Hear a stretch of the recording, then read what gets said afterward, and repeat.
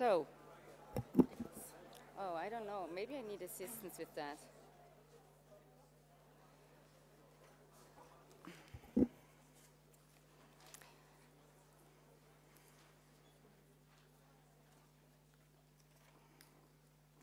Ja, sehr verehrte Damen und Herren, herzlich willkommen hier am Open Forum 2000. So, ladies and gentlemen, welcome to the Open Forum 2010 in Davos. We have quite an exciting panel here, and the title of our discussion is Yes, We Can, but it comes with a question mark.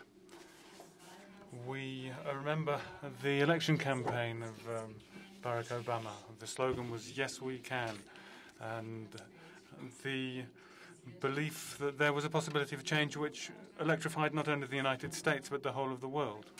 And we remember as well January 2009 when he took the world stage as the first black president of the United States. He bears upon his shoulders the hopes and expectations of the whole world. And our question today is, what's happened after a year? There is disappointment, perhaps. What's the reason for that? How do things stand 1 year on? To what extent has the financial and economic crisis in the US been overcome? What's the relationship of the US and the Arab countries? To what extent has the international climate policy changed to reflect the new position of the US? And then we also want to talk about the question of human rights.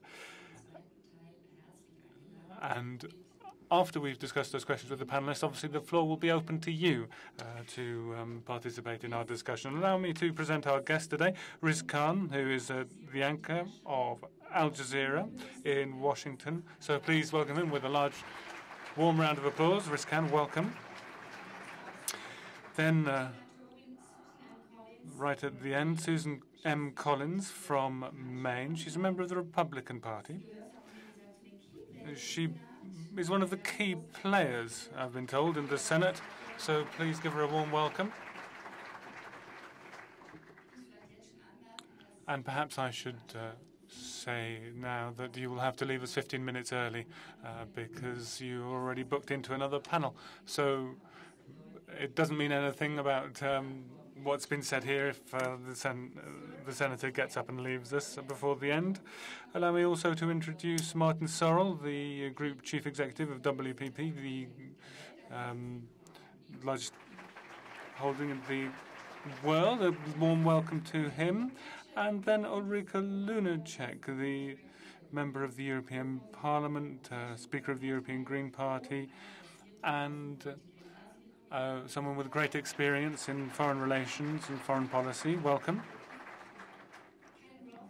Ken Roth, Executive Director, Human Rights Watch, USA, and warm welcome to you too as well.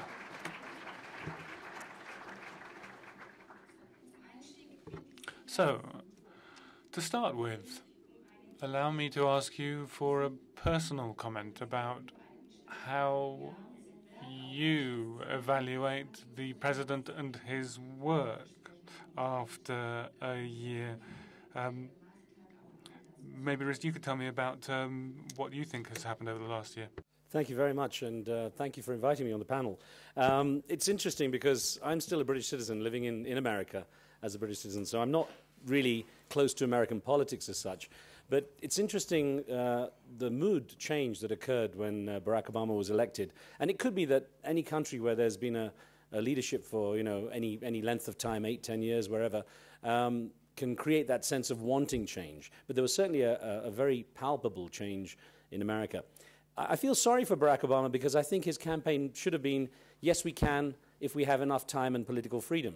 Because it's true, anyone wanting to enact major change in politics in a country like America or in Britain where I grew up is very much tied down, very manacled.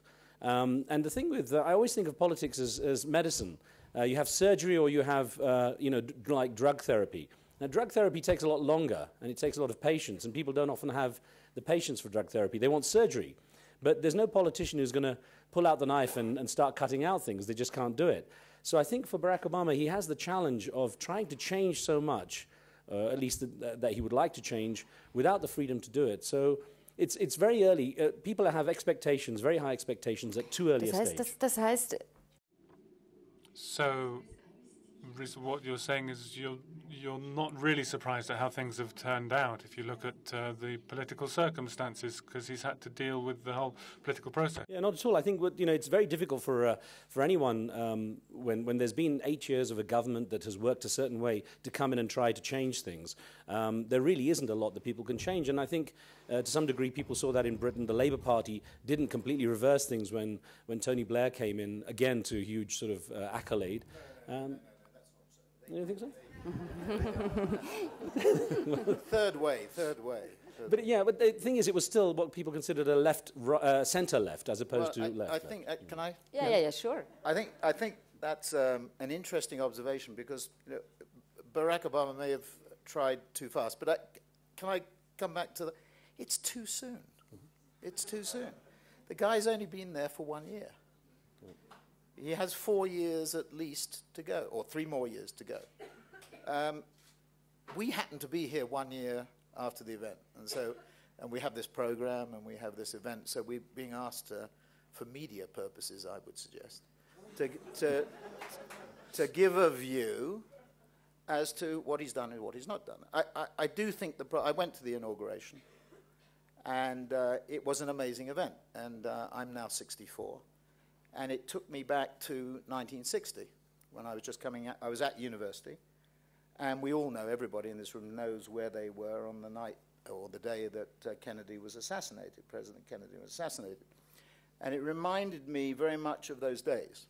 And I think about the reasons why President Obama was elected. Obviously, first black president, an awe-inspiring event, particularly for younger people. When Kennedy was elected, similar impact on me as a young undergraduate. And Barack Obama looked good, but he looked so good because of what we thought about President Bush in the previous 8 years. And when I say we, I would say what people thought about President Bush over the previous 8 years. And it reminded me of what you thought about Nixon in comparison to Kennedy. Again, Kennedy looked good. The margin of victory was nowhere near. In fact, it was quite marginal victory in 1960 between Kennedy and Nixon. But it was really also because of the negatives about Kennedy, negatives about Nixon. I think it is too soon, but I would say that our level of expectation was so high in January at the inauguration, so high amongst young people, so high amongst middle-aged people and even older people about what he could do. And he'd come in on such a wave of emotional sympathy that I think it was almost too much to expect that he could make an impact at this point in time. Now, having said all that, I think it's reached a very important stage. Haben Sie persönlich have any expectations to expect?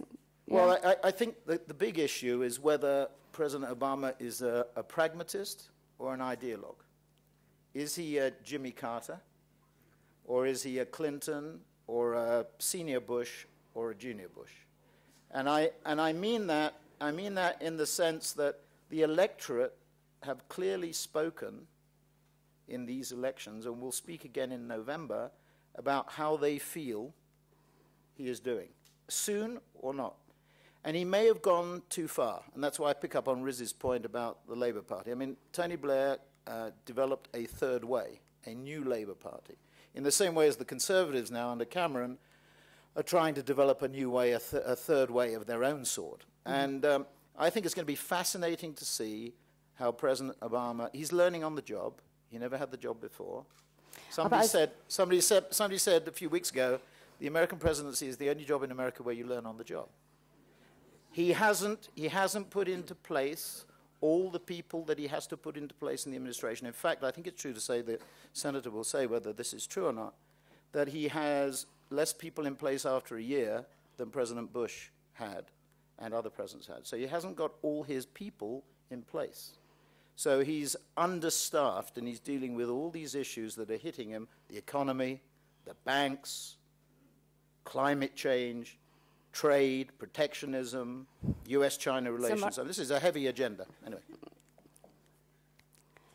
Aber Sie sind professional in PR and image and whatever. What would you advise him? You're trying to put me down. Yeah. No, not at all. But if you had the chance to get to him and tell him, look, your image really suffered a lot, and you have to change. Now you have to change a little bit. What would it be? To be harder? To be to talk less and act more? Whatever. I don't know. I ask you, what is probably from me to say somebody should talk less. Oh yeah. No, I really do think he has to make some choices. I really do think he has to make some decisions. I think he has made some brilliant speeches. I don't know who writes his speeches. I don't know who develops it. He obviously has a big impact. The speeches are as good as we saw from Kennedy. Good. I mean, Ted Sorensen, I think, partly did the inauguration speech, who wrote a lot of Kennedy's speeches. And I think it is take action, and I think he has to be more pragmatic. I think he has to move to the center more. And just one point. What fascinates me about democracy, is the American electorate took away his one Senate vote that would have given him the filibuster control. Mm-hmm. It's amazing. Yeah. It's amazing. That brings me to you, Senator. I thought it might. Yeah. Yes, what a surprise. Yes. You must be actually very happy about what happened during this year, because he came as the president of change. He promised a lot. And now he lost that seat in Massachusetts, which is really hard for him and his party. And this gives you and your party really the opportunity to block everything in the Congress. Actually, you must be happy. Tell us about the truth. No, but I think you're operating under a complete misconception. First of all, I'm a New England moderate Republican. I don't want gridlock. I want us to solve problems and get things done. I like the president on a personal level. I think he's made some serious mistakes during the past year. The slogan, yes, we can, the emphasis should have been on the word we. Instead, the president chose to govern from the left. I do agree that he needs to move to the center. Most Americans are not left or right. Most Americans are in the center.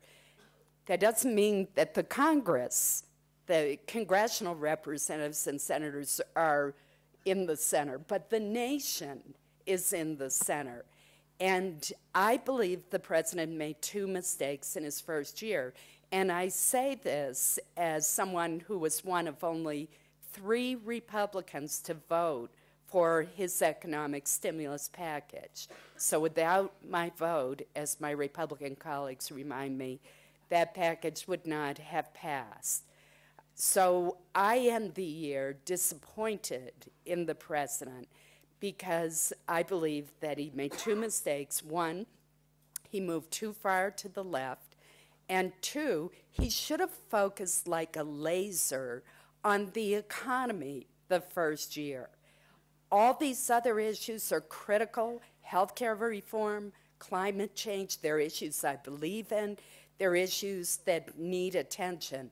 But this president was confronted with a deep recession and 2 wars, and those should have been his focus for the first year.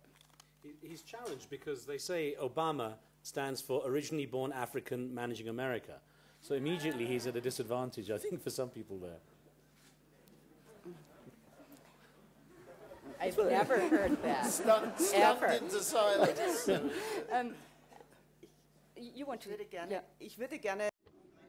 Well, I'd like to begin in Germany. There's a wonderful sentence, I'll leave it to the interpreters to translate, which was around at the beginning of the Obama campaign and the inauguration, which every every beginning has an enchantment, carries enchantment in it, brings a spell, if you like.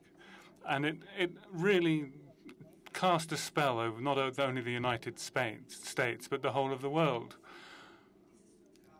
Now, the question is, what happens with this spell? Because there was a real hope, trust, a belief in the possibility that another world was possible. What can be done now with that hope? After every revolution, however it comes, and this election was in some form a revolution, even if some people don't like this work, but after every revolution, there come the efforts of recognizing that things weren't perhaps as radical as one has hoped. Because Obama is only part of the system, a system with Congress, with Senate, and other key players as well. So he has power, there's no doubt about that. But how can he bring that power to bear?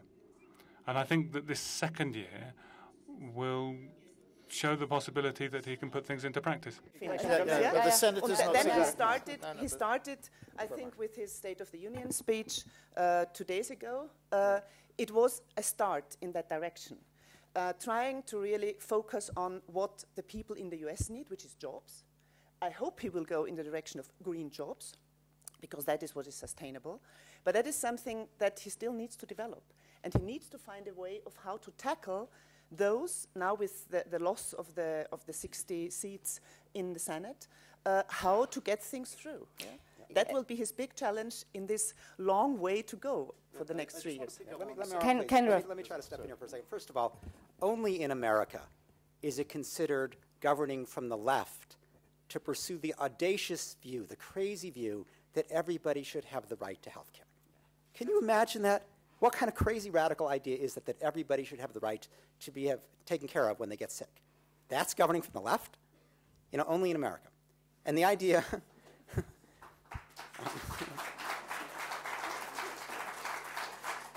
you know, and the idea that it's somehow wrong for him to do this in the first year.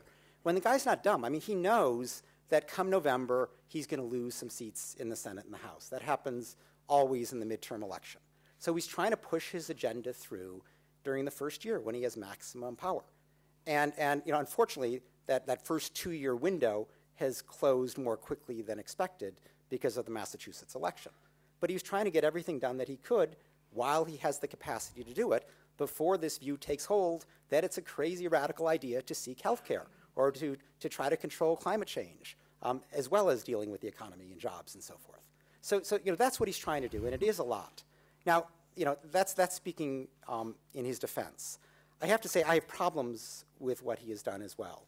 I mean, as Martin suggested, this is, you know, by far and away the most eloquent president we have had since Kennedy. And so, you know, as you would expect, he has given a series of brilliant speeches. And he's gone around the world and really talked about his vision. And he's done it in a very tailored way. He talks about the local problems in Africa, in the Middle East, in Russia, as he gives these speeches. And the problem that I have had is that the speeches have fallen short of reality. And it's not just that he hasn't had time yet, because he's taken a number of decisions that have just contradicted the rhetoric. So, for example, he promised us that he was going to close Guantanamo within a year. Now, I know it took longer than expected. That's not the issue. But it turns out that what he meant by closing Guantanamo was just the physical facility. He's going to keep the spirit of Guantanamo going and just move it to Thompson, Illinois, to a new prison that they're going to open up there. So he wants to keep military commissions, these dumbed-down tribunals where people do not get due process. He wants to continue holding people without criminal charge or trial. The essence of Guantanamo. That's continuing. Or if you look at his speeches, you know, he went to the Middle East, he went to Cairo, and he talked about the importance of democracy. And here he distinguished himself from Bush. You may remember that Bush was for democracy until the wrong person won.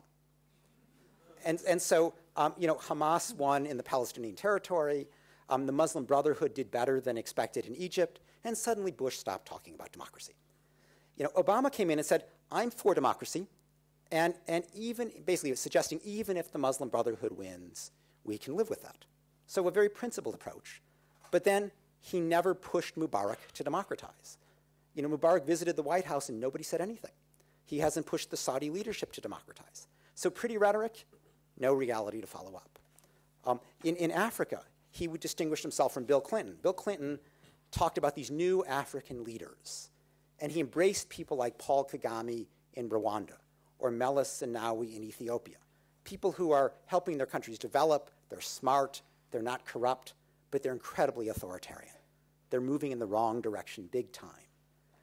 So Obama says Africa doesn't need strong men, it needs strong institutions. Very good point. It needs the rule of law, it needs free press, it needs civil society, independent judges. But then, you know, having made this pronouncement, he doesn't put any pressure on Kagame. He doesn't really push Meles to reverse their authoritarian tendencies. And I could go on, but the real problem is, you know, these are decisions that they're rhetoric that we have now, but it's not just a lack of personnel or a lack of time. He's actually decided right now not to follow through with the rhetoric. And so, you know, what we have to do is to kind of encourage him to live up to the ideals that he's articulating, because otherwise he's going to be seen as a president of, you know, of wonderful ideas but empty rhetoric. And I think that that'd be a real lost opportunity. Can I just come in? Because there's something more subtle at work here, I think, and it goes back to what the senator said. He may not fulfill your agenda. He may not fulfill the green agenda.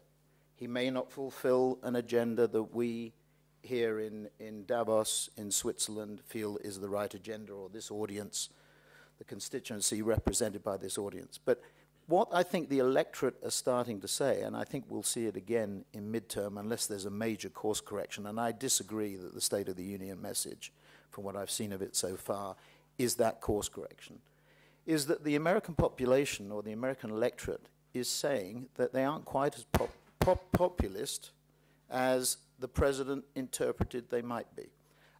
I find it sort of, before I came to Davos on Tuesday, I was, I don't know how the interpreter is going to interpret this word, discombobulated, disorientated by what happened on Thursday evening. I was sitting at home in the UK in London watching CNBC, and I see the president get on the television, deal with the proprietary trading suggestion to disenfranchise the banks, maybe rightly, of their proprietary trading. Barney Frank come on and say that might take 3 to 5 years. And by the way, the president used a phrase, something along the lines of, you know, if there's a fight, we're ready for a fight, or if we'll fight. I find that sort of extraordinary. It was almost lashing out at the result in Massachusetts. We had the Supreme Court decision on lobbying, which is something also that he finds very difficult to accept. And then we had, of course, President Sarkozy's speech here in Davos a few nights ago. This is quite sort of disorientating and a reversal of direction. From an economic policy point of view, Tim Geithner and Larry Summers seem to be pushed further into the background. Paul Volcker seems to be exercising more influence. But I think the point is that exactly what the senator said. America is a country, we cannot inject our thinking into the way that the Americans think. And I think American thinking is more centrist than where the president is. In exactly the same way, for example, and this may be something you don't like to hear, that you can't inject into China a Judeo-Christian approach, you know, the Google China debate. Don't judge China by your values and your eyes. You have to look at China and issues of China, human rights, China, freedom in China, through Chinese eyes. So I think the basic point is America is much more centrist. Can we stay? Thank you very much. Okay. Thank you. It's very interesting. Stay on the hard. point. Yeah, Stay it's hard. It's hard for me to stop you because it's interesting. But you're going to stop me anyway. I don't agree with what you just said now, that we have to look at China through Chinese eyes. I think on human rights, many countries, not all countries in the world, have signed the Universal Declaration of Human Rights. And like in rhetoric, say, yes, we agree, but they don't on the ground. So I think that's a basis, and where also human rights activists in China refer to that. But I wanted to say something else before, referring to what Ken Ross just said. I agree with all of the things you said, where he hasn't delivered, where he could have delivered already in this first year. But from a European point of view, there were some things that I appreciated very much that he did in this first year. For example, saying no to the rocket defense system that he wanted, that Bush, not him, Bush wanted to settle down in Poland and the Czech Republic without these two EU governments really adhering to what the EU would have wanted and what even their people would have wanted, meaning not having that. So that was a big step for Europeans that he said no to that. The other thing that he, in a certain way, came back to multilateralism at the UN level, even though many of us do not like exactly what's going on at the Human Rights Council. But still, the US, for the first time taking part in that as a full member, is some progress if you defend the United Nations and want to improve them at many levels. For Guantanamo, I think there's also a problem with the ones of us, like many Europeans, who see ourselves as allies, haven't done enough also to support him in that. Yeah? My country, for example, Austria, has denied, no, we're not going to take anyone, yeah? Not even the ones where it's clear they haven't committed anything. Yeah?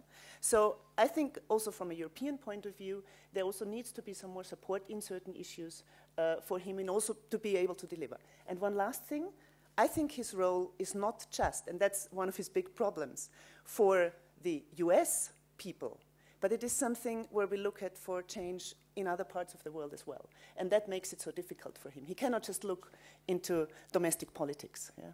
But he has to in order to go on. But as Ken said, he has to focus. He has to focus. Yeah, of course. Eine Frage an Sie, Frau Senator. A question to you, Madam Senator. The State of the Nation address this week, you said that in the first year he made mistakes, he didn't respond to the needs of the people, he didn't really respond to the fear of unemployment, didn't focus enough on economy, and now it seems that there might be a change in direction. He's really emphasizing employment, creation of jobs. He's been quite forthright in his statements. Do you think that together with the State of the Nation address that this really does represent a change? Yes. It's too early to tell. It's going to depend on what the president puts forward now. There was a lot of good rhetoric in the State of the Union address, but nevertheless, when you look at the specifics, such as healthcare, he did not really indicate any willingness to work together to try to come up with a health care bill that would have broader support. It's clear to me that you could draft such a bill that would have broad support. It wouldn't go as far as the president wants, but it would have broad bipartisan support. And the president took a couple of shots at people in that. The Supreme Court decision. The Supreme Court justices do not always come to the State of the Union address. Oftentimes, just one will come. This time, for the president's first real State of the Union address, virtually the entire court came. Now, I don't agree with the Supreme Court's recent ruling on campaign financing either.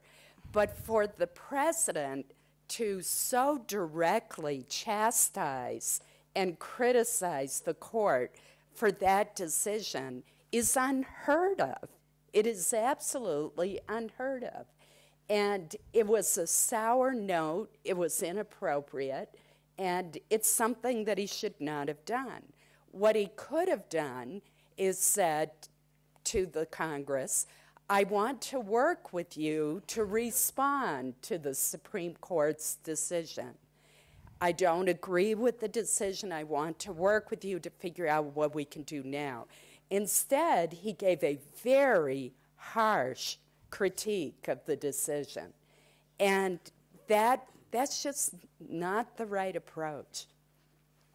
You know, one other point, it is true that the president always loses seats from his party in the midterm elections. But what happened in Massachusetts is far beyond the usual loss of a few seats in the midterm election. This is Massachusetts, the most Democratic state in the nation. This is Massachusetts, where the seat had been held for decades by Ted Kennedy. This is Massachusetts, which has a health care program that actually is similar in some aspects to what the president was proposing. But Massachusetts said no. This was an astonishing election. Und warum? Aber was ist die... So what's your Why did they say no to the Democratic Party? I think that they believed that the president was not focusing on the issues that are causing struggles for the American family right now. The lack of jobs, the poor economy, and they felt that should have been his focus. I also believe that they felt that the health care bill was a divisive partisan bill that included special deals for 2 states in order to get the votes of the senators representing those states. And they were offended by both the process, the behind closed doors negotiations, and by the policies. Können Sie uns eine Frage noch? Just one more question.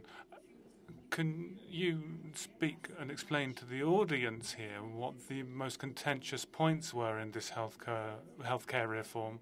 We have a system in Switzerland with the universal insurance. That's an obligation under law. We have a problem, obviously, of healthcare costs, just like any country in the world.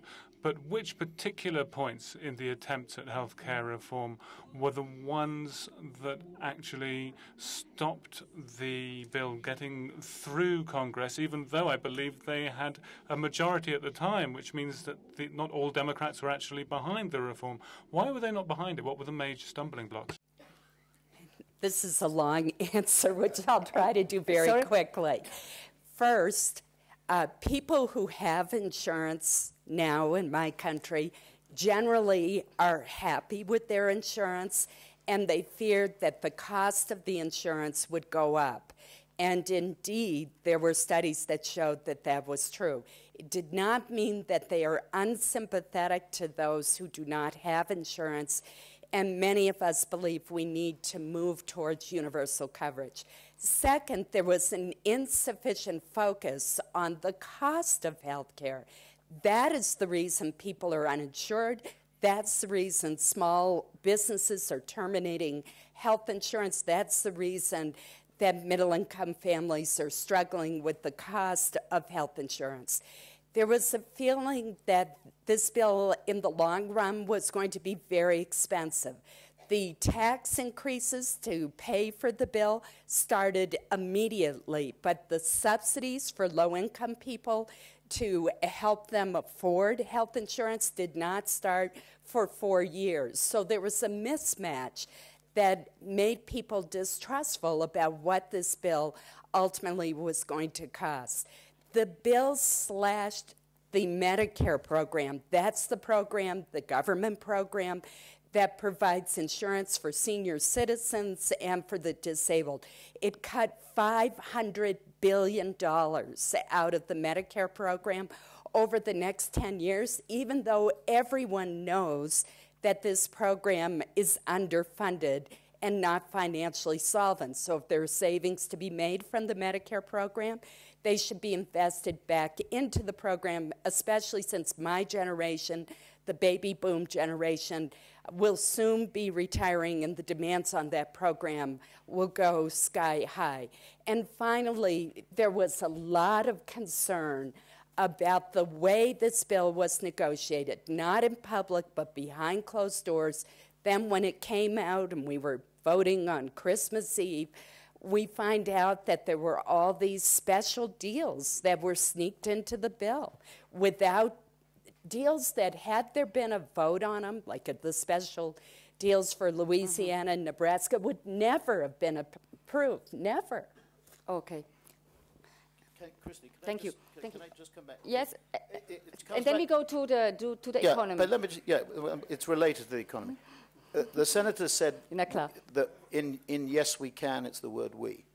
There's another example going on here, I think, at the same time, that the president really hasn't included, and it's not a popular thing at the moment to include business in any agenda for the reasons that we all know, the state of the world economy, the bankers, the bonuses, etc., and you know, using government money to bail them out, and then paying bonuses on the profits. But the interesting thing, it's really intriguing, I think, is that business has sort of been isolated in part, well, not in part, almost in whole from the Obama administration. There is no, and the senator can correct me if I'm wrong, there is no businessman or woman really in the cabinet. Usually the Commerce Secretary would be a prominent businessman or businesswoman brought in. There is nothing. The president really hasn't made, with the exception probably of Eric Schmidt at Google, he hasn't made any great attempt to engage the business community in his program. So there's not a bipartisan approach in that sense too. Interestingly, David Cameron and the Conservatives in the UK have pursued exactly the same policy. Until recently, when they started to formulate their program, they haven't really engaged the business community. And there's a fundamental problem here that we in business have got to engage with, is that we trust image, going back to your words, PR. It's not about gestures and PR. I'm sorry. You've deeply offended me.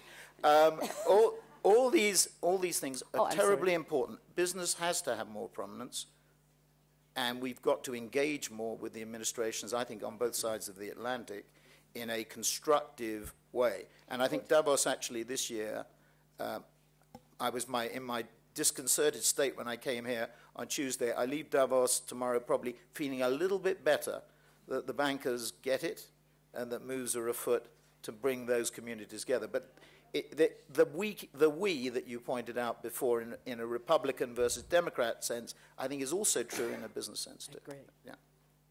Thank you.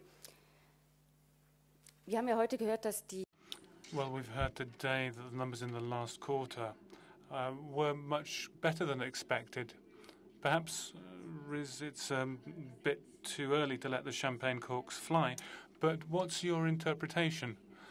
To what extent in the USA have the financial and economic crisis been left behind? I think it's very hard to really know the true picture, because the trouble is that America's built so much on confidence as well. And it's funny, for example, currency fluctuations. I watch the pound dollar because I have a mother living in Britain and I tend to have to change money for her. And I haven't never seen such huge changes on such a short basis. These are phenomenal changes in currency, and no one seems to be really sure about the economy. I do think the difficulty with living in a city like Washington, D.C., where I'm based, or anyone living in any of the major cities, it's a slightly distorted picture of what's going on, because I think a lot of the economic stress is felt outside those cities. These cities are traditionally a lot stronger in terms of job opportunities and job creation. Well, not necessarily job creation, although the Obama administration did bring in jobs, obviously, into D.C. with the change of administration. But I think that it's very hard to tell, and the trouble is people act so much on short-term information, and the confidence factor is huge. And I think it's much harder to get a real picture of what's going on based on that. But the irony is that's what can really move the markets as well, is the confidence factor. Maybe something on that as well. I think you mentioned confidence factor, and that I think that's the whole symbolic part of Obama's administration and of his promises.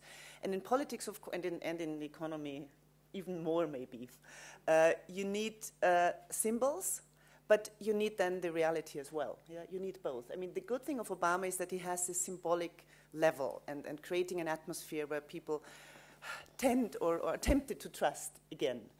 But on the other hand, like with the economy, I think there are two main factors where he still has to look into and come up to his promises. One was, one is the thing with regulating financial markets. Yeah? I mean, there were so much promises, even the G20, the G8, the G20, everybody promised and said, yes, we will do, and yes, we can, and yes, we will. The problem is, they still talk about, yes, we can, but they don't do. And that Obama has to take a lead. I mean, he tried with the, what is it, bonuses? And now also with getting a tax like on banks. Yeah?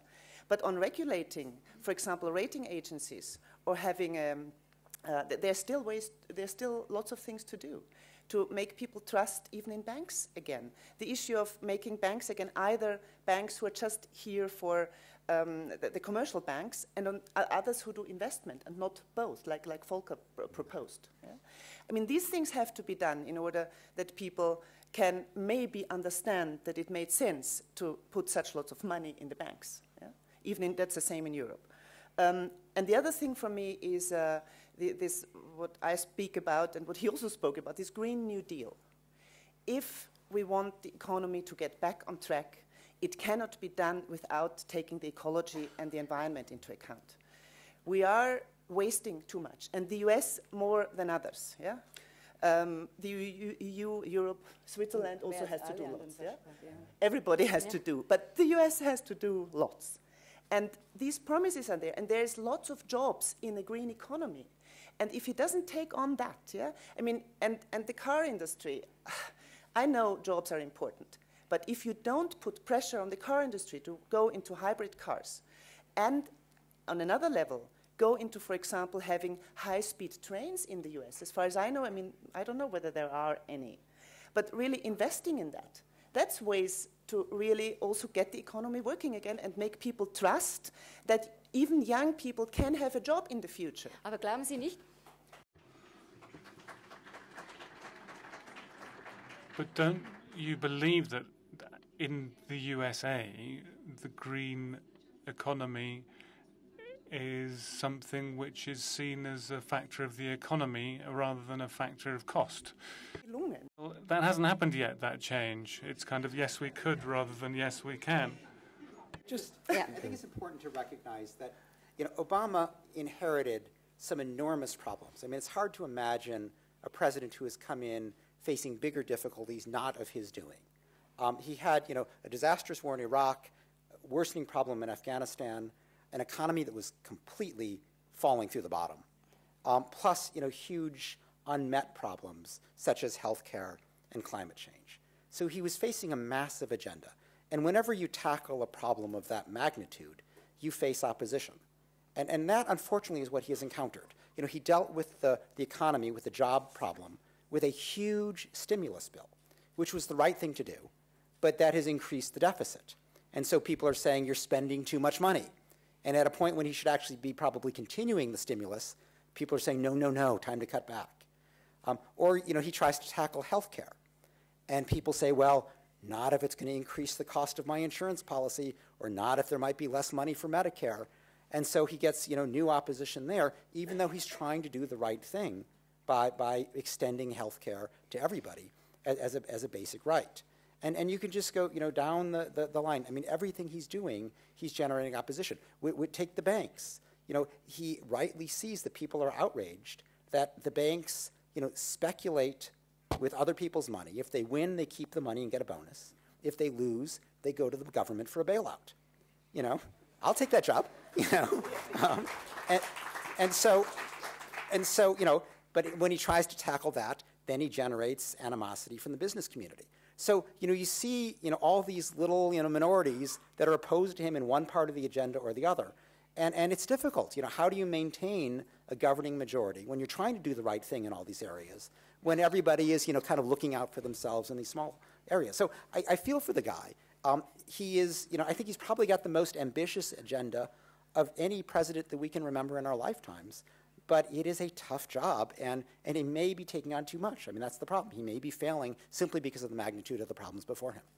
There also needs to be a change in mindset, because irrespective of politics and parties and so on, there's a basic mindset in America which I discovered, which is being exported, sadly, and that is one of very heavy consumerism. And as you were saying about the need for a green future, there's no need for people to be buying at the rate Americans do, and most of the stimulus seems to be around getting people to spend. And the danger is that people are buying, I mean, the amount of consumption is phenomenal. You buy an iPod, it's 5 gigabytes. The next day, you've just unwrapped it, and they've got the 10 gig, and you feel inadequate, though you never filled the 5 gig in the first place. And it's the cycle of, I'm inadequate unless I actually have the latest thing. And so it's an art form, actually. But there needs to be a whole mindset for people to realize that, you know, you can buy a piece of furniture and keep it 20 years. It doesn't have to be the latest fashionable thing every 5 years, or change a car every 3 years.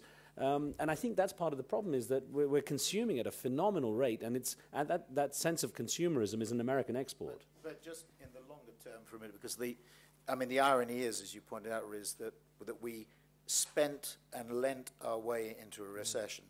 And in order to get out of it, we're being told that we should spend and lend to get our way out of it, which is a little bit incongruous. But there's a much more serious issue, and that is, and it's difficult to say this sitting in a wealthy country like Switzerland, in an extremely efficient, clean, easy place to live. But generally for the West, I think you have to put this in a historic continuum and looking at the future. The simple fact of the matter is that we've consumed too much, as you say, strange for an ad man to say that we've consumed too much, but more responsible consumption, a more responsible capitalism, a more moral capitalism, as President Sarkozy was talking about, clearly is needed. But there's a much more fundamental issue. There's a shift in wealth taking place, which will mean not so much Switzerland, I think, because after all, Switzerland's wealth is dependent on these, does depend to a great degree on these much maligned banks that you're talking about. But going beyond that, if we look at the United States, less so, but we look at Western Europe. I look at my own country of origin, the UK. If I look at France, if I look at Germany, if I look at Italy, if I look at Spain, we have to face the fact that over the coming years, we will not be as successful as other countries in the world. And there is a significant shift in the balance of economic power, political, and social power as a result, to the four countries that we often talk about, Brazil, Russia, India, and China, but also another group called the Next 11, which includes countries like Vietnam, Indonesia, Mexico, Turkey. South Africa is not included, but you should probably include that, Poland, and the like. So Asia, Latin America, Africa, and the Middle East are going to take priority over the coming years. This is just back to the future stuff. Go back 200 years, China and India, amazingly, was 40% of the worldwide GNP, which is where they will be, according to estimates and forecasts, by about 2040. This is something that I think is irreversible, but is very uncomfortable for us to do. And the underlining point is this: we have to consume less and save more. The Chinese and the Indians have to invest less, save less, not invest less, save less, and consume more, because we are going to depend increasingly on their increased consumption to get there. So it's and Obama, I've got to come back to it. Give him time. It's 12 months. The poor chap has had all these things to deal with, and we're castigating him. Give him time. The problem is also 10% unemployment increasing is a very difficult thing to deal with, and the unemployment issue. We've had a jobless recovery. Coming back to Christine's question about the economy, we see things less worse in the West. It's not really better. There's been a sequential GNP improvement, and with all due respect to the politicians on this stage, they jump on it when they see a sequential improvement and say, recession over. It's just less worse. The places where it's got better are Brazil, India, China, not so much Russia, and some of those next 11 countries. Thank you. Eine andere Frage. Wir müssen noch. Yes, we need to touch upon another issue. Time is running away from us. I'd like to talk about the relationship with the Arab countries. There were expectations risen in the first year. We've already talked about the Cairo speech, but the peace process seems to have run aground in the Middle East, and there seems to be great disappointment. Can you give us you work in Al Jazeera, can you give us a summary from your perspective? Well, it's interesting. I spoke with Queen Rania of Jordan today, recording for my show for next week, and talked about the stagnation of the peace process. With all eyes on Afghanistan, Iraq has been forgotten, but the Middle East peace process is completely out of the window. That's literally a ticking bomb there. So many people unemployed. I mean, it makes the problems of the West look, trivial. The issue is that, again, it's a very difficult thing and I'm not one of these conspiracy theorists that, you know, the Jewish lobby does this and that. There's an imbalance of treatment of various countries, but certainly from my perspective, one of the issues is that there's so much going on that the focus shifts from one to the other and no one follows through. And it's kind of ironic because I work for Al Jazeera, which, you know, has had a strange reputation in the United States thanks to Donald Rumsfeld coming on all the time and, you know, calling us the voice of Osama and saying we show beheadings, which has never happened. In fact, I tell Americans, you know, you just have to, the most fearful word in America right now is the. And that's because if you say it in Arabic, al, it's suddenly fearful. You had Al-Aqsa, Al-Qaeda, Al Jazeera, but of course they have Al Capone and Al Gore. And they started it. Now, unfortunately, our problems have eased. But one thing that Barack Obama did do, which I'm really pleased about, he's reduced that culture of fear to some degree. Now, it doesn't help with, you know, having underwear bombers. It's so funny. A friend of mine going through the airport heard, this was a while ago when we had the shoe bomber, Richard Reed, heard an old man being asked to take his shoes off. And the old man was complaining, why do I have to take my shoes off? And the guy in front of him said, oh, well, ever since we had a shoe bomber, we have to take our shoes off. And my friend said, thank God we haven't had an underwear bomber yet. And of course, now we have. But they're planning to look through our underwear rather than take them off. The thing is that he did reduce the culture of fear, which I think has been good. You know, words such as war on terror, or the expressions war on terror and so on, is much less in the vocabulary of America now. And it doesn't help to have these incidents that raise the fear again. But essentially, that sort of constant creation of fear and your security. American TV is terrible to watch. You know, your security is threatened. Your life is in danger. It's this constant sense of fear to keep people on the agenda, so to speak. In Cairo had Obama. In Cairo, Obama extended his hand to the Muslim world. Was that offer accepted? I mean, I think there's been huge hope. When you have a president who's, you know, Barack Hussein Obama, it kind of helps the Muslim world to say, well, look, you know, he should be a bit more sympathetic. The thing about it is that, again, I think the agenda has been, certainly as far as the Israeli-Palestinian situation, which is a key issue that needs to be resolved for everything else to be softened, has been let go. And I think that's one of the issues. Talking about surges in Afghanistan, you know, no one's going to fix Afghanistan in a couple of years. It's not going to happen. It's been going on for decades.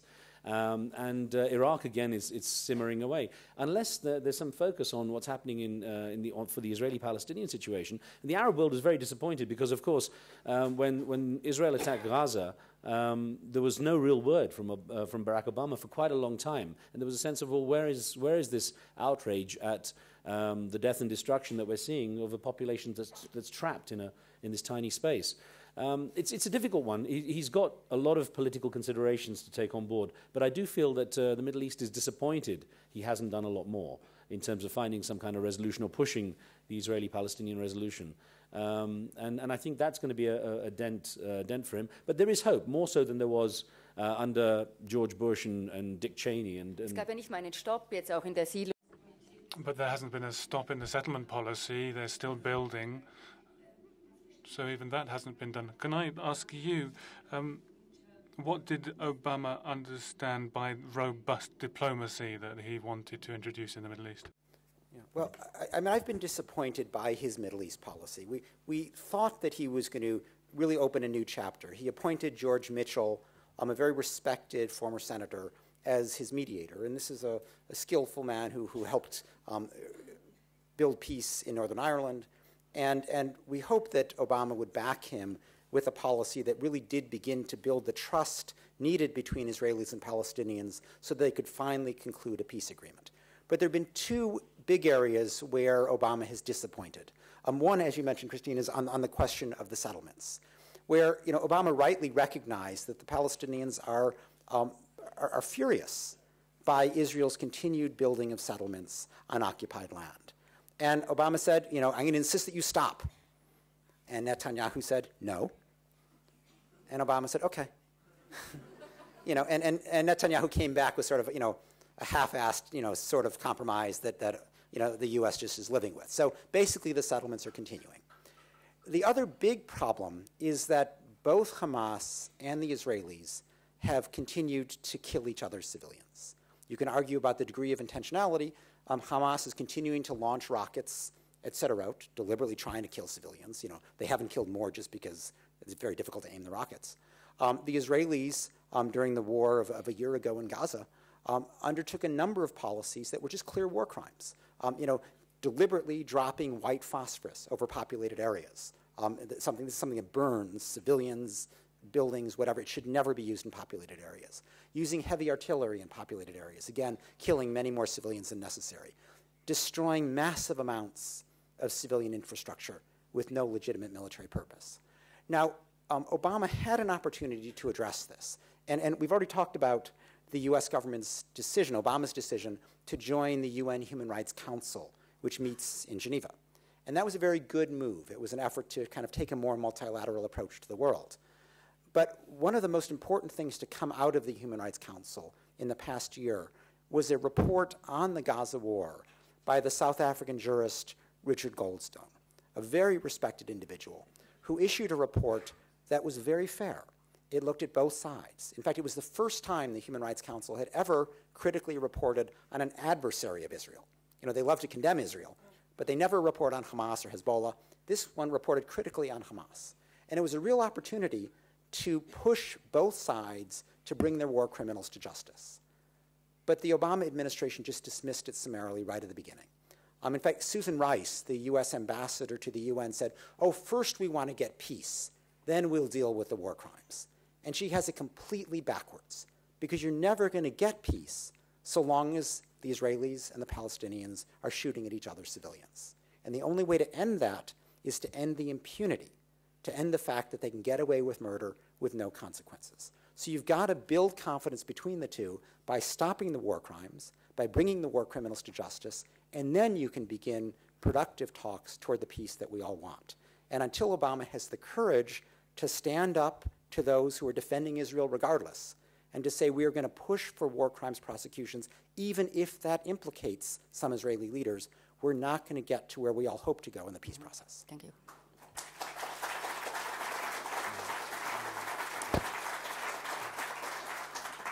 Eine Einschätzung noch. Senator, an assessment from you, perhaps. Do you think that the relationship between the US and the Arab world has been able to become more relaxed thanks to Obama? I believe the president deserves a lot of praise for reaching out to the Arab world. I thought his speech in Egypt was an attempt to truly reach out to Muslims in particular. And George Mitchell's from the state of Maine. He is a former Maine senator. He is half Lebanese. And I think that that was a good appointment. Look, the issues involving the Middle East are going to take time. And we've talked in the beginning about whether 1 year was a fair amount of time by which to judge President Obama. I believe it is certainly not a fair amount of time to judge the progress towards Middle East peace. Thank you. Das müsste jetzt ganz kurz sein, weil ich muss ins... Well, it has to be very quick because I'm going to give the floor to the audience. I wanted to add, and I take the freedom, to the economic discussion. If we don't take this opportunity of this economic crisis to add other indicators to GDP growth, meaning like Human Development Index or ecological footprint, then we will have a problem in the long run. Not just a moral one, but an economic one as well. And just to the issue with the relation to the Arab world, I think Obama's notion of promising a partnership with respect is one that has opened doors. The question here is also how to deliver. Yeah? For the Middle East, I was very surprised that he had first said Israel has to stop settlements. And then Hillary Clinton said, it's okay, they can go on. Yeah? I felt, I mean, why does that need to happen? Yeah? Can't they have one line and stick to that? And hopefully that will continue. I'm also afraid that the Nobel Peace Prize didn't really help as much as it should have. Yeah? But that's, I mean, it's a different... Da möchte ich gerne am Schluss... Well, on the Nobel Peace Prize, I'd like to come back to that in the last round. The problem is soldiers won't solve the situation or the problem. Soldiers are not the solution. You might need them once in a while, but if you what is needed also to decrease the number of young men going to the Taliban is a perspective in their lives. Yeah? There are studies that 90% of the young recruits going to the Taliban don't do that because of ideological reasons. They do it because they promise them schools, they promise them an income and all these things. Yeah? So the focus really has to be on civilian interventions, yeah? Meaning schools, meaning economic things. And I know that's problematic. It's easy to talk from here, I know. But it has to go towards that direction. Danke. Ich möchte... Well, I'd like perhaps to put a question to you, and if you have a question in the audience for Senator Collins, then please put that first, because she has to leave us a little bit early. Wer möchte eine Frage? So who would like to put a question? Yes, in the first row here.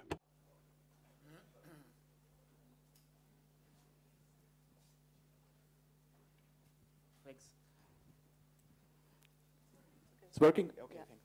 Thank you. I have just a question to the senator.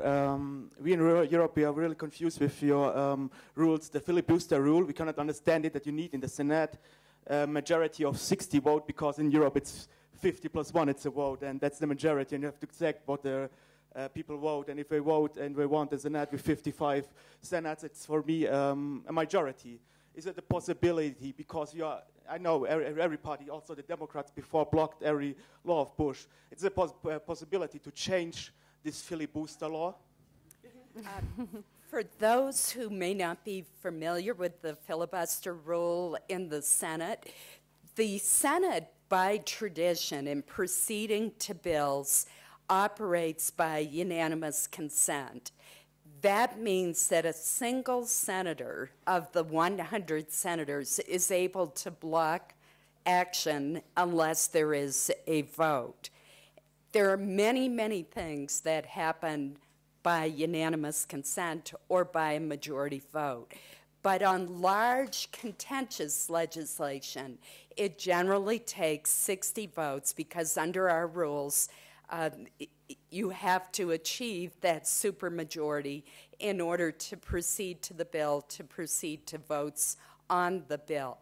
I do not support doing away with the filibuster rule. There was an attempt by my party to do away with it when judicial nominees were being blocked in the last administration, and there's an effort underway now by the Democratic Party to do away with it because of unhappiness about the health care bill. I think the fact that the party in power always tries to do away with it tells you something about the value of the rule. Now, the House of Representatives has only the simple majority rule. The Senate is intended to be the more deliberative body. It is intended to be the body where the rights of the minority are respected. And we do not have a parliamentarian system. We have a representative government system. We do not have a system where party discipline is such that everyone, as was implied earlier, everyone in one party always votes with the party. I have one of the higher levels in my party of supporting bipartisan initiatives and supporting the president. So I think this system has served us well. It came about through history. When the Senate was created, there was a debate among our founding fathers, and it was said that the Senate was to be the saucer for the tea, the hot tea, that the House of Representatives sent over. And the role of the Senate was, just as you might pour some tea from the cup into the saucer to cool it, was to take a more deliberative approach to the issues. Over the years, I believe it's served us well, and I don't think it's going to be changed, even though there is an effort underway to do so. Thank you. Weitere Fragen? Any more questions?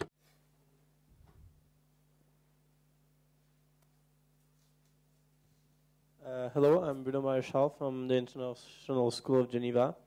And as Mr. Sorel said, we will not get out of the crisis by lending and spending on the same thing we spent the last 10 years. And I was wondering, what did Mr. Obama did when he said, yes, we can? Do you think he is able to change the economy in terms of technology and energy? Do you think we can, the United States can, and the world can change the direction of the economy and remove the lobbies? Okay, difficult question, but I'll have a go.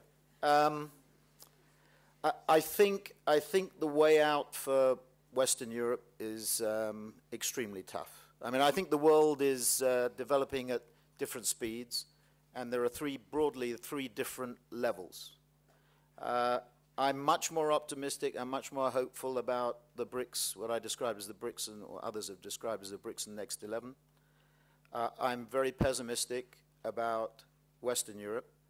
The ability that we have to change our economic structure, often in very painful ways, and retrain, re-educate, adapt.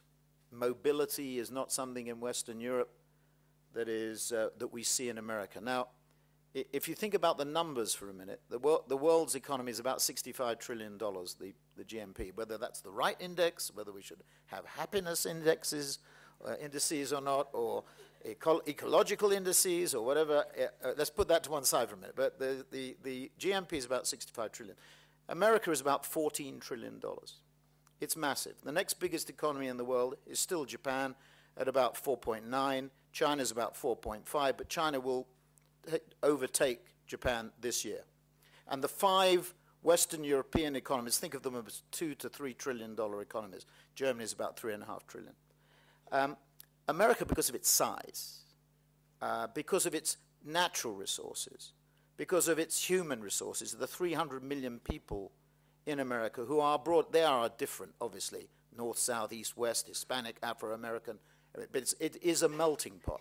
The diversity, the power of immigrant talent and entrepreneurship.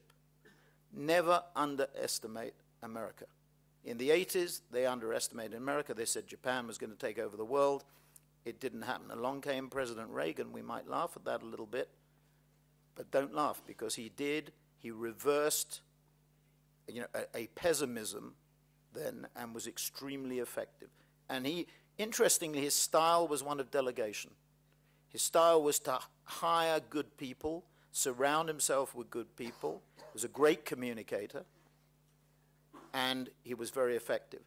So I would say, in answer to your question, this has been mentioned about the environmental threat, the environmental problem. If you talk to people, and there are plenty here in Davos at the World Economic Forum, who are in Silicon Valley, in venture capital, in the technology companies, they have never witnessed, if you talk to them, the amount of effort, investment, thinking around the whole environmental area. If you look at the Chinese, Tom Friedman's second book, I guess, after the World is Flat, or the major book after the World is Flat, TV programs, talks about China being one of the environmental pioneers. It might sound strange to say that, but they are in the forefront, whether we like it or not, in a number of major environmental dealing with the challenges. I think America will reassert itself, but I just want to come back to one point in relation to the Middle East. One of the things, the moral position of America, I think, in a world stage was undermined during the Bush administration. It was very difficult, and Obama has improved the image of America by light years. We see it in the data. Whatever the comments about policy in the Middle East or whatever, America's image is much stronger under Obama, even after a year, than it was under the Bush administration. One of the problems he has to deal with, however, I was in Riyadh. I went there for the first time. Well. And one of the things was the Arabs won't listen to the Americans like they used to, because we messed up. We in the West messed up the economy, and the Chinese and the Russians, we saw that last year in Davos with Putin, with what Prime Minister Putin said, what President Lula has said in the context of Brazil. We messed up. Anyway, Thank sorry. you. Sorry. Sorry. Thank you. We need more questions. There is... Yes. Oops. Thank you very much.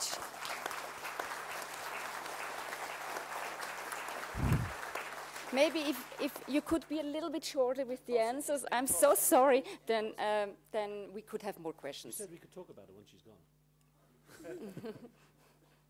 Sorry, just one short question. Just the question, the Yes We Can, this change campaign, is it supposed to be understood as an appeal on optimism to make the world a better place, or is it rather an order to join this group of dynamic that we see, that you rather join us or not by having Obama as a man of peace right now? Who do you want to answer? It's open to anyone who... I think it was meant as an optimistic vision, that there are big problems in the world, but we can tackle them. You know, the naysaying of the past can be rejected, that if you have the appropriate will and energy and spirit, you can get things done. I think it was as simple as that, and people responded to it. And just to add, I think it also got people interested in politics who for long, especially young ones, who were brought up with the idea politics is somewhere in Washington or somewhere else, but not with them. I think that was the we part of it as well. Yeah.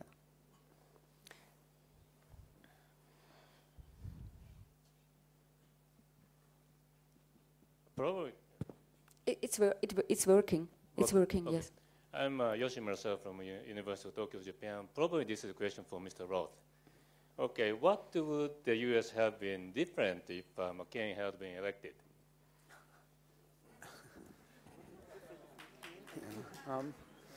Well, yeah, I mean, I think, yeah, it's hard, it's hard to imagine.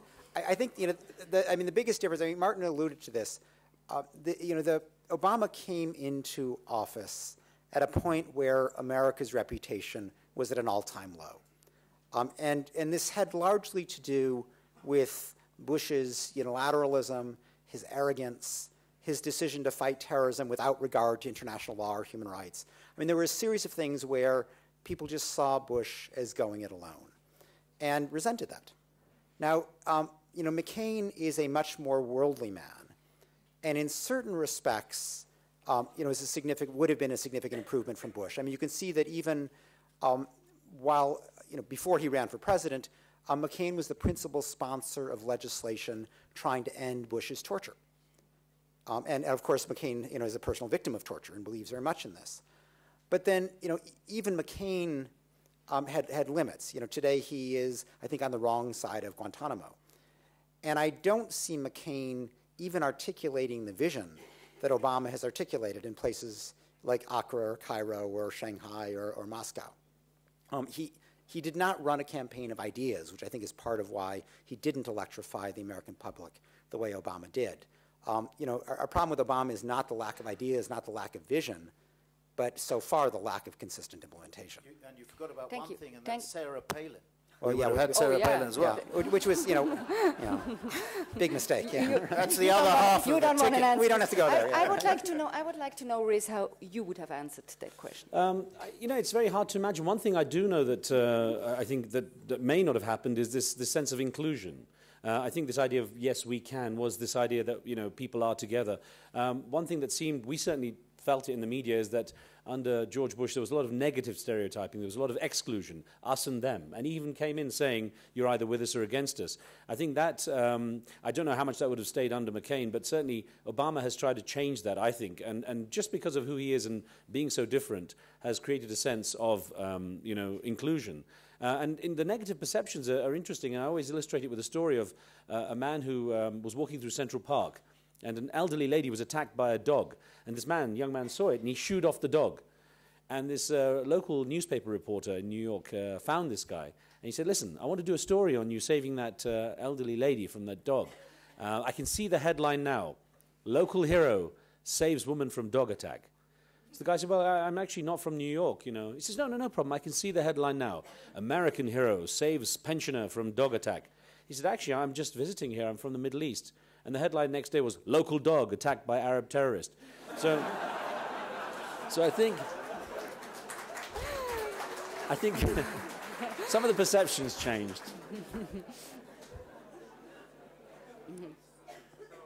I'm living in Europe in many, few of the countries and working now in Germany. And I was happy with my friends that Obama has won the election. Now the news are turning very negative around him, or objective, but more and more negative. What do you think, who will be the first turning back and saying, well, Obama, he's going to make it? Which organization or which party maybe, or what person will maybe change the news about Obama? The media is fickle, by the way. The media is very fickle, so I think the media will go where they think everyone else is going, I'm sad to say. So the media just goes on what the politicians say, and, so I think... You as an anchor. I know, I'm sorry. Well, I'm just... Disappointed. No, it's sad, but you're right. It's sad. We have knee-jerk reactions. You know well, Riz, that once you've written the negative story, the only story to write is the positive story. So the gentleman's question is probably relevant. One observation I think was remarkable in the last 12 months is the people who were strong supporters of Obama have changed their view. That's extraordinary. I mean, the sort of, although it's wrong to judge him after 12 months, it's amazing who people who really supported him, either financially or morally or psychologically, really changed. Ist das vielleicht sogar fast en vogue jetzt? It's almost fashionable. It's almost fashionable to criticize Obama at the moment. First of all, you built him up, and now it seems the only time to knock him down. Is that what's happening? We do that, particularly in the UK. People get built up and then they get knocked down. We're very professional at doing that. I don't know whether I'd agree with that, but it is remarkable. I mean, I know one or two people who were very involved in the campaign, and they have changed their view. It can change on a sixpence, but I don't think it's a question about sort of some magical media manipulation. It's about action. And I think just what was said, what Ken just said was really important. He's a brilliant strategist. We all know if you even have the best strategy in the world, as somebody said earlier today, it's 1/10 strategy and 9/10 implementation, or implementation. He's got to make some decisions and implement. Focus was what Ken said as well, which I'd agree with. Pick your territory, make the decision, implement it, and then move on to the next. Perhaps one more thing. I'm not afraid that he won't make it. I believe he will be able to do a lot. That's the way that things are in politics. The efforts that follow the revolution. I do believe he has the chance to do a great deal, and I hope that he will do so. Wo ist das Mikrofon? There was a woman who had her hand up. Anna Lintovskaya, Salzburg Global Seminar. My question is about the future of transatlantic relationship. And my question is whether America needs Europe as a partner, and with the global shift of power to Asia, should we get accustomed to the idea that all major global problems will be solved by the US and China? Could I try that? Yeah. And let me answer this. I realize Switzerland is not part of the European Union, so I wish you were. They could use your help. But there's a real problem with the European Union. I actually think that the world needs Europe to be a more important voice.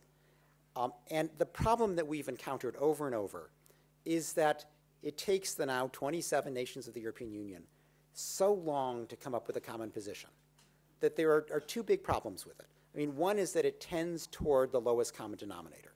So it tends toward mush, toward really not strong policy.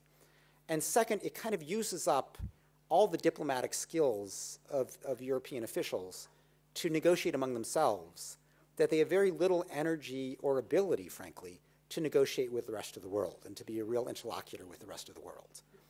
And so Europe has to find a way to develop common positions that doesn't require unanimity. The Lisbon Treaty was a step in the right direction. We'll have to see how it's implemented. But Europe, if it's going to really punch at its weight rather than way below its weight, which is the way it's been so far, it has to be able to go with a critical mass as consensus, with some majority or slightly more than a majority, but not unanimity. If you leave Europe's position to the weakest link, you will have a weak Europe. And that will leave the rest of the world to the United States and China. And frankly, we need Europe in that mix. So I hope that the reform effort that was begun by Lisbon, that was by no means ended by Lisbon, I hope that continues and that a stronger, more cohesive, but quicker and more flexible Europe emerges from that process. Thank you very much for these words. It comes as Europapolitikerin, as a member of the European Parliament now, and I was a member of the national parliament before for 10 years. But I really, I would like the EU so much, and I would like Switzerland to be part of it as well. But anyway, I would like the EU so much to speak, especially in foreign policy, with one voice. The Lisbon Treaty is a chance, yeah? Having Ms. Ashton, Baroness Ashton now as the new High Representative Vice Commissioner, I hope she will do that. I mean, from the hearings we had in the European Parliament, we were a bit disappointed about her not pushing forward on really telling the 27 foreign ministers, it's me, it's us, it's our common Europe to lead this common Europe, and not you and you and you doing whatever you want in your national foreign policies. Why didn't we take the opportunity to have a stronger leader and foreign secretary? We had a big opportunity. Yeah, but that's the problem still of the construction of the EU, with national governments deciding who these people are going to be. So, yeah? so who conspired? Was it a Franco-German conspiracy or what? No, it was different. I mean, none of the national governments want, or hardly anyone wants, a strong European Union that sometimes tell them we're not going to do what you want. It was an Irish That's the issue. Conspiracy, as I recall. Whatever. It's not a conspiracy. That's the way the EU still works. The Lisbon Treaty makes it better. The European Parliament will have more to say, and there's a big majority in the European Parliament over party lines that wants a stronger Europe. Also, to what you have asked, yeah, how to deal with EU transatlantic relations. I think it's so important to have a strong Europe, to be partners with the US when it's necessary, but also to criticize the US as other countries. And I mean, in a partnership, in a friendship, it's important to be able to criticize each other, yeah, and not always to follow behind what the others are doing. Yeah? So that's the struggle I'm leading as well, and many of us in the European Parliament. I hope we will succeed. Wir haben noch so viele. Hallo. Hallo. My name is Hüfer. My name is Hüfer. I belong to the Konrad Adenauer Foundation. What I'm interested by are the preconditions for success for Obama. What are the practical steps that we haven't seen yet, which need to be taken by Barack Obama so that he still has a chance of achieving this success? So what are the practical steps, quite practically, step 1, step 2, and step 3? Well, I'm sure the President himself would like to know that. Who can answer that question? I'll just take a little crack at it. He's basically going down a very fast-flowing river, and the current's strong, and as much as he's working the till to try to steer it, I think it's just, it's very tough for him. As long as he can hang on and the thing doesn't capsize, it's really a case of getting into calmer waters. But he inherited so much that is difficult. That river is turbulent because of what he inherited. It's not like he started out quietly and then, found his way into turbulent rivers, into turbulent waters. And so I think it's him having to hang on and people starting to have some confidence and not expect overnight cures, really. Noch eine Frage, da war noch ein... One more question. There was a young man just behind you there. Ja, jetzt wollte ich das letzte Wort der Jugend geben. So I wanted to give the last chance to speak to somebody young. Have we any young, motivated people in the audience? No, don't force anybody to speak. Please pass the microphone on. He had his hand up. Now he's changed his mind. Another young person. A girl. Stephanie Morangello. I'm from the International School of Geneva. This is a question for Mr. Sorrell. I was just wondering, given the current economic condition, what do you think of Obama's move towards disenfranchising the banks? I mean, if the financial crisis came out of the overextension of credit, then how, what is the relation? Okay, have a go. And just one thing in the previous question. I think it's jobs, jobs, jobs. So getting the economy, getting the unemployment rate under control, because what we've had is a cost-driven improvement. Companies improving their profits by cutting their costs, therefore cutting people. So those fourth quarter GMP figures are important in the context of that, although there must be some form of inventory correction in that, which if you correct for it, the numbers say it's not 5.7, it's about 2.2. So it's that is, I think, is the critical issue. On the banks, I mean, I do go away from Davos tomorrow feeling a little bit better. I don't think, frankly, and a lot of the sessions here, well, many of the sessions at Davos are Chatham House rules, which means you can't really refer to them, or certainly not directly. But I think the view was that the banks still this is a broad statement, that the view broadly was that banks didn't get it, and that they didn't really understand the vehemence that they saw on Thursday night, the Thursday before Davos started, from President Obama, or that we heard from Sarkozy, President Sarkozy. It was a very passionate speech, a very emotional speech in many senses, with a lot of rhetoric in it. But having said that, I think what is likely to happen, that we'll see emerging in the next few weeks, few months, a system of regulation, increasing the capital bases and strength of the banks, and some limiting of their operations in relation to proprietary trading was the one that Obama focused on, which deals with, or attempts to deal with, the too big to fail issue. And if you go back in time to the Great Depression of 1929, when the Glass-Steagall Act came into place afterwards, it's a similar, I think, situation. We had 10 years of regulation. So I think what will happen is the scale of banks will be limited. They will not be broken up completely, but I think they will be restructured, and the commercial part of the bank from the will be separated increasingly from the investment banking part. And I think actually Davos is prepared, it's early to say this, I think, but I will say it. I think Davos actually this year has played an important role in getting that up on the agenda. It's sad. I mean, maybe it's just because I'm a journalist, I'm expected to be a bit skeptical, but a change of government in a country like America, people have to have money to be in government in the first place. So it's not like Europe, where people can rise up from the street to become politicians and decision makers. People have to have money in America. So I always think of a change of government a bit like a story of an ancient, one of these old galleons, a pirate galleon, an Italian pirate galleon hundreds of years ago, where the captain called all the men together and he said, "I've got a good news and I've got a bad news. First, the good news. After 3 months at sea, we're going to have our first change of underwear."